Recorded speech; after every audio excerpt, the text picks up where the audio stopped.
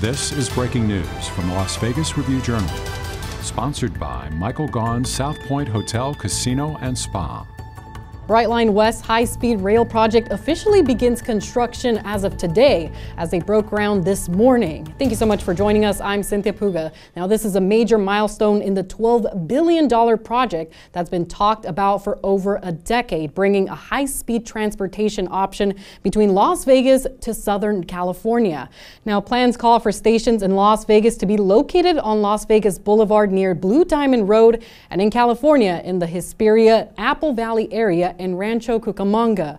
Trains are expected to reach speeds of up to almost 200 miles per hour, meaning that total trip between Las Vegas and LA would be a little over 2 hours long. The project recently was awarded $3 billion from President Joe Biden's bipartisan infrastructure bill.